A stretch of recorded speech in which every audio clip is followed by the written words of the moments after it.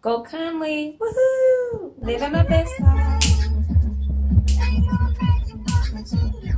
Living my best life. Hello, my name is Mackenzie. Hey, I'm Christian. Hello, I'm Diana. Hi, my name is Maria. Hi, my name is Cameron. Hello, my name is Brielle. Hello, guys. My name is King. Hi, I'm Maya. Hello, guys. My name is Quentin. And we're going to talk about the sun, moon. All planets need gravity, right? Because if we didn't have gravity, how are all the planets going to orbit around the sun? The Earth is orbiting and rotating on its axis around the sun. While the moon orbits around the Earth, both orbit around the sun. This is the sun, the one that stays still, and it's the brightest one of all.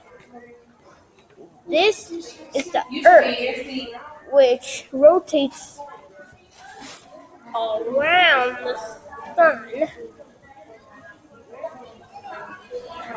And this is the moon, which goes around the Earth.